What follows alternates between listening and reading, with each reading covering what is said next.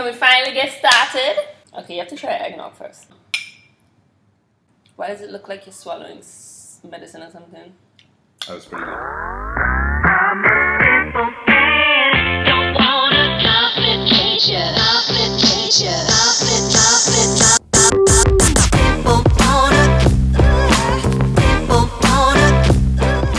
You and I need to talk in our accent, so you need to put on this ranking Bayesian accent. Honey, it's been hard because like you've been in Sydney so long. It's like I understand, but loosen your tongue, loosen your tongue. Welcome everybody to Global Gyal. Welcome Global Peeps. I have somebody special on the show with me today.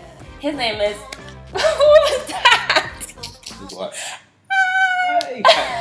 Hi, Global Peeps. Global Peeps. They don't know that that's what they're called, but that's what they're called. His name is Alex, and Alex comes from Barbados. I want to ask Alex what's his story. So basically, Alex, what you do, yeah? But before we do that, I want to get to know Alex. I kind of know him because we've hung out like this entire time that we've been in Sydney. But do y'all know him? So what's the first thing you want to know? What your last name be? My last name is Downs. That's a common Bajan name. So if you hear Downs and they're from the Caribbean, odds are that they're from Barbados. What part of Barbados are you from? From the south. So I live in Christchurch. Okay. But like my family story is a kind of weird one, kind of complicated. So I would just say like my family kind of from St. Philip. So if you're from St. Philip, like large yourself, you don't know. What high school you went to? Oh, I went to the best school in the entire country, Queen's College. Like, you know, my QC massive. If you're listening to this, you already know. What is your favorite Bayesian meal? This is sounds sporty, but Chefette pizza. Chefette pizza? Chefette doesn't like pizza? When I go home, that's the first thing I stop. Have pizza for me. So I don't know, Chefette is a chicken place. So he talk about pizza from a chicken place. These men ice cream, pizza. Like, look, if anybody do it, Halu could do it. That's all I believe in my heart. Okay, tell us a little bit about what it was like growing up in Barbados. Been nice. I ain't lie to you, been nice. Like I ain't gonna sell nobody BIM, like y'all already probably sold. But Barbados nice. My grandmothers, like they were really influential in my life. Okay. One grew up in like Vauxhall, the other one grew up in Britain. So and I grew up in Green Hall, that's where I live. So I just felt Barbados like was a perfect balance. So like, you know, I don't wanna say good and bad, but I say the perfect balance to like learn about yourself. Cause like, you know, when you grew up in Green Hall, I don't really got no neighbors, and if your neighbors is like, you know, some old folks who retired and nobody, you know, it's they're like not out there playing cricket with you in the street. Yeah, this pretty much propaganda thing. But then you go Vauxhall, you know, the boys running about picking mangoes on trees and throwing rocks at them. So I just like, you know, had that real island life, you know, going to the beach, like riding your bicycle to the beach. Yeah. You know, you're going out snorkeling, diving for things like your mother don't know you're going to the beach, but you're going there. You get in trouble for like climbing a neighbor tree. Like I grew up like that, you know. Yeah. So that was real island life. Okay, so, we're in Sydney right now. Correct. Where are you in Sydney? What are you doing in Sydney? Here, you know? Every time somebody asks me this question, bring it here. Yeah, every time somebody asks me this question, like I literally go, boy, So, in what are uni? University of West Indies, KFL. Oh, you went uni. KFL, blackbirds, boy, warflies, all sorts. That's the slogan, so you can know. I did history. You did history at uni? Because I just didn't know, like I was young and I didn't know what I wanted to do.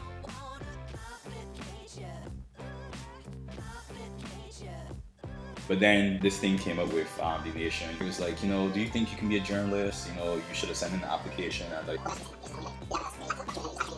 I ended up working there. And when I was there, I just like travel and like meet, you know, politicians, diplomats, like learn stuff. After that, I was like, you know what, for sure, I want to do this like program. Do your stuff, okay. Yeah, so I'll jump, I guess the question, I say I'm doing international law, or rather, I did international law because I sent in my last piece this month. So I did international law masters at UNSW. So how I got in Sydney, I take a long time to answer questions. So that's long time up to now. Check the watch us. So, but it can be worth it. Don't worry. See, okay, good things take time. Yeah, don't worry about that. You have to listen. You have to listen. Go ahead. So tell us. I was like, yo, I want to leave. Well, I can't deal with these people here no more. Like stress and work. And my mind was always like 3 years and done. Get that experience and go and get that, you know, masters and that. So then I was like, look, you know, I want to go somewhere. So look at the UK, look at Europe, look at the US. Yeah, I just stumbled upon UNSW in Sydney. I was like, yo, this program here look good though. But then like it hit me as like, wait, that's Australia. Exactly. In Australia, so I forgot all about it. I went to New York, Like when I was over there, they had this woman. She was trying to take pictures of the Statue of Liberty, and she couldn't do it, like her phone. So she's like, "Oh, excuse me, can you help me?" I was like, "Yeah, man, like that easy." I didn't say that easy because she wouldn't understand. I was like, "Yeah, man, no problem, no worries." So like, you know, I help her take it, I think. So she's like, "Oh, you know, where you from?" I was like, "Man, I'm from Barbados, blah blah blah blah." Then I was like, "Where are you from?" She's like, "From Australia." So I was like, okay. Yeah. So she's like, "Why?" I was like, I've been considering going to school there, yes, and yes, I just think. She's like, "Oh, what school?" I was like, "Oh, UNSW." She's like, "Oh, I went to school there." I was like, "Nah, fam." What? I was like, "Nah, bro." I was like, "What are the odds, right? On this particular day, I being on this ferry, on this side where this lady is, next to this lady Exactly. who from Australia and went to school there." So like, she's telling me about the program and Yeah, stuff. Like, she's like, "Do it." I was like, "Boy, like, if I not sign that, like, I didn't know what sign is." So I just decided when I went home, I was like, "You know what? As crazy as this song, I can try and make it happen." And yeah. So we actually have a mutual friend. Big up to Zachary. Show yourself, Zach. Yes. I know Zachary from Antigua, and he went to school with Zachary in Barbados. Yeah. And so I'm gonna share my story about how we met. All of a sudden, I get a message on my phone from Zachary, and it's just like, "Hey, what's up? How you doing?" And I was like, "Hey, cool, Sydney." And he's like, "Hey, I know somebody who's in Sydney right now too, from Barbados." I was like, "What?" They're like, "Yeah, he's studying." So I was like, "Send me this person's number." As soon as we get a number, me just dial, whoops. I said, "Hi, hello, is this Alex?" And they were like, "Yes." And I'm like, "My name is Alyssa, you know, and you don't know who I am, but Zachary, give me a number." And he said, "If I'm Barbados and you're in Sydney, it's true."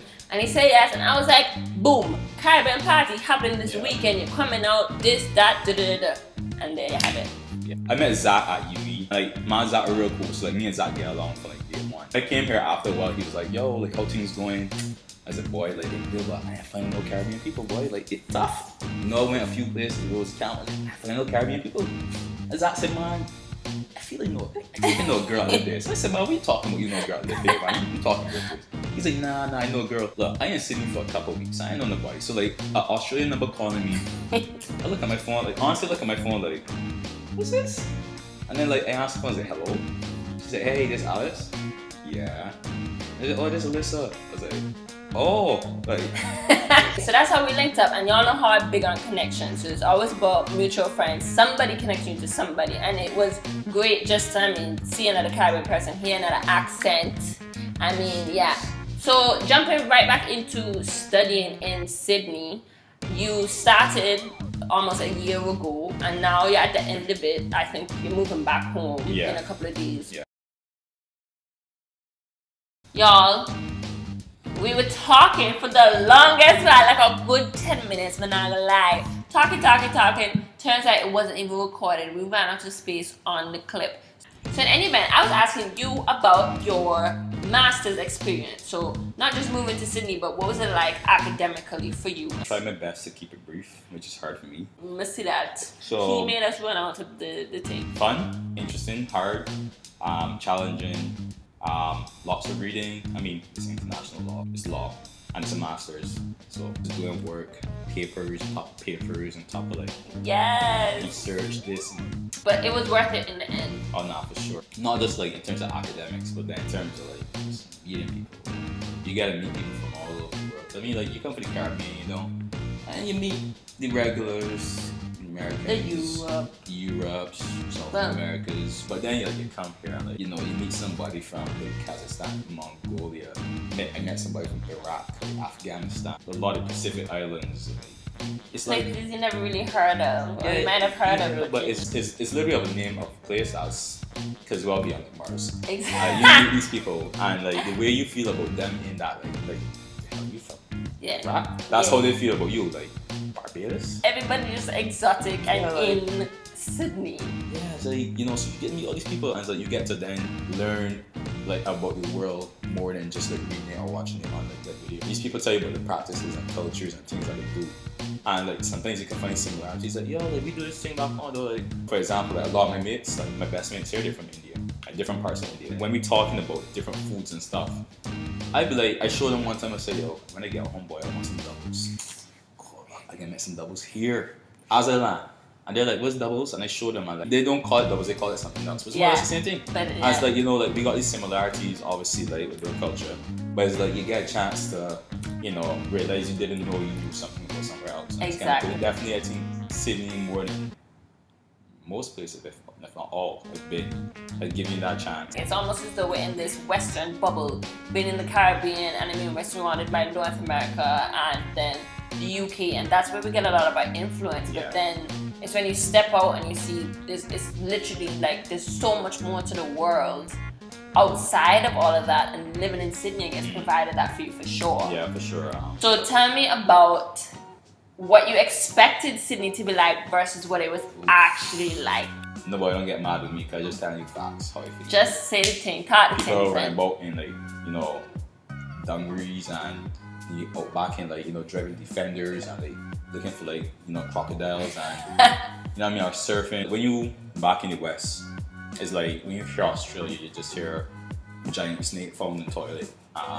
Giant spider sleeping next to a woman for like 3 days. You know, something crazy. You just be like, yes, yo, this place mad though. I feel like, geez, Australia's just this wild, untamed, you know, place. Space, yeah. And then you come here and you're like, it's a natural city. It's a city. Yes. You know, Sydney, like Sydney's a city. Like imagine Toronto or New York City, just on a smaller level. But there's sky rises, there's bridges, there's painting is prettier because plenty water they boat. Yeah, they're not giant snakes. At least I ever see. Exactly, I haven't seen any either. Yeah, Have you seen any spiders? I saw one in my room, but that was like small. That was like in the first week.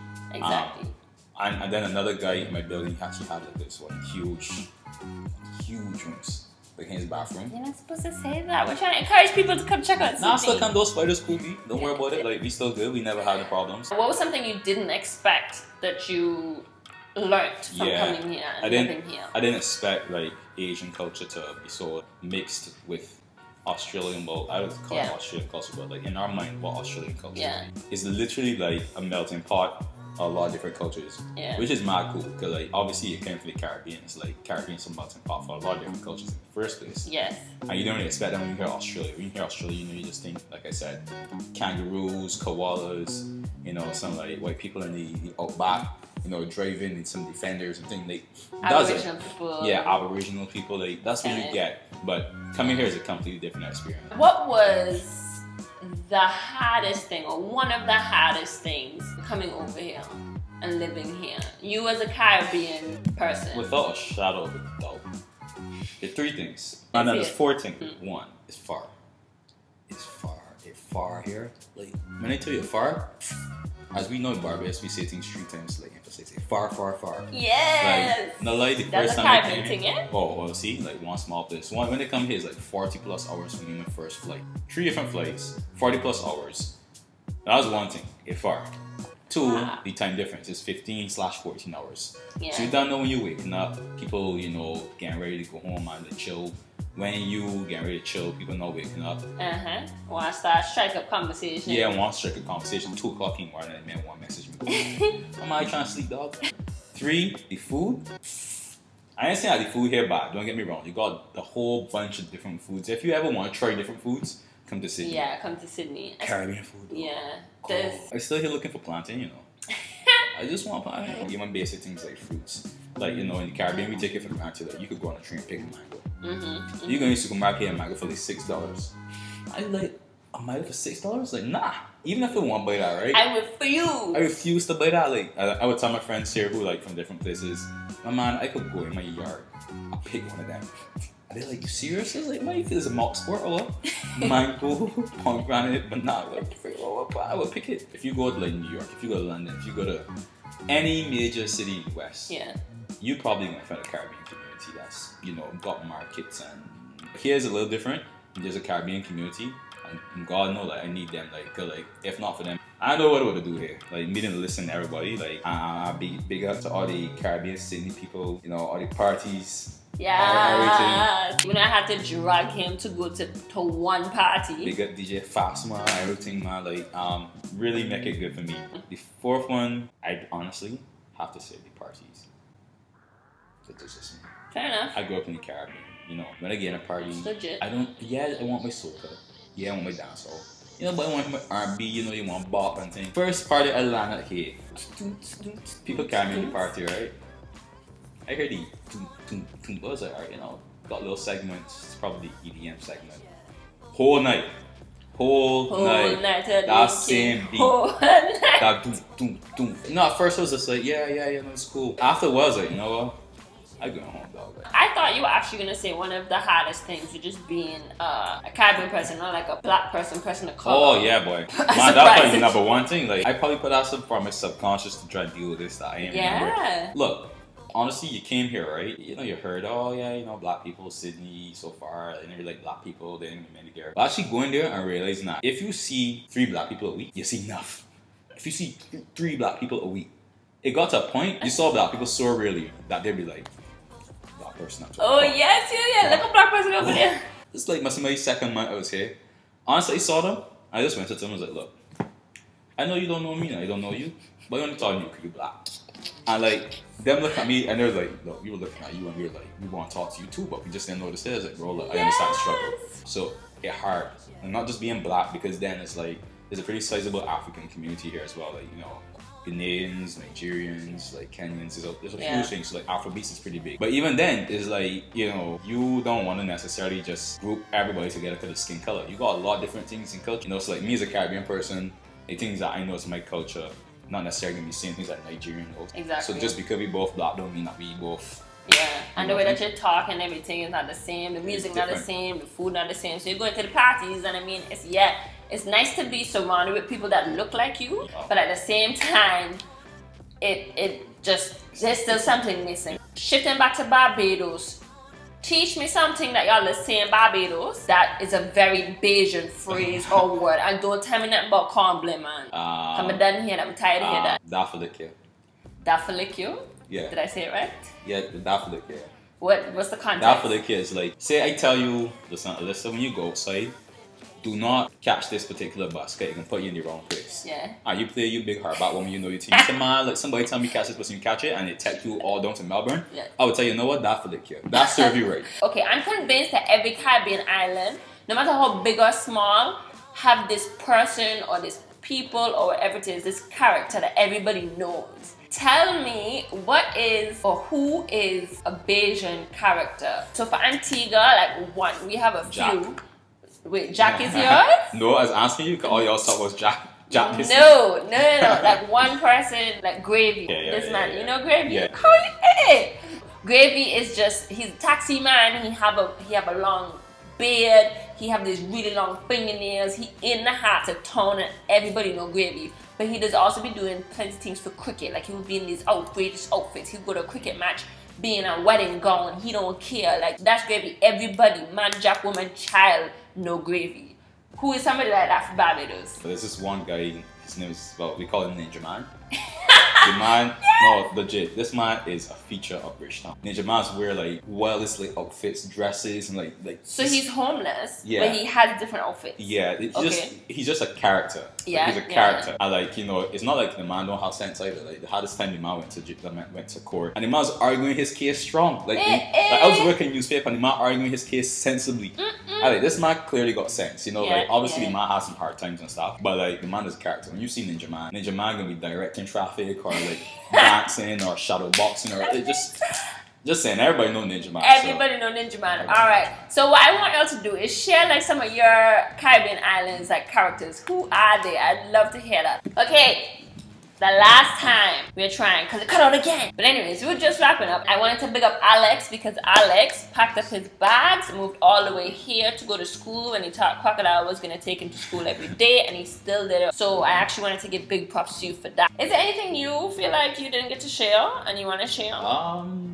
Using this wonderful platform for Caribbean people exploring the world, you being one of them. What I will say is not necessarily city specific, but for Caribbean people, I want us to always remember, don't be afraid to explore the world. The Caribbean is a real nice place. Like, might probably be the best place to be fair. But it's a big world. Like, they got a lot of things that you can't even begin to imagine, you know, out there. They got a lot of people that you might run into, just bump into, that could share something with you that might change your way of thinking. Like, so like, you know, while the Caribbean's nice and while, you know, the US and Switzerland nice, don't ever be afraid to just do something crazy. Like, you know, decide you want to pack up your bags and move to, like, I don't know, Mongolia or something. Like, it sounds crazy, you know. It sounds crazy. It does, But honestly, like, you could learn a lot about yourself. And if you got that kind of like personality, then definitely do it. Oh, let's do this. People, we're gonna say bye on audio. Just big up to Alex. Thank you so much for watching. Also, big up to Alyssa. Thank you for having me on your show. You don't know. Big up to Global Gyal. Big things coming in 2020, so we're watching out for that. Yes. Appreciate it very much. Yes, and the way you say for these things, like, go hit subscribe. Oh yeah, click subscribe, like, comment, share. Tell your family, tell your friends. If you're Bayesian, comment, wave your flag in the comments. And yeah, we just want to say thank you so much for watching and bye. See ya. Bye. Also, if you're interested in studying in Sydney, I'm signing Alex up for this, but definitely reach out to me and I can link you with him because he can answer all your questions.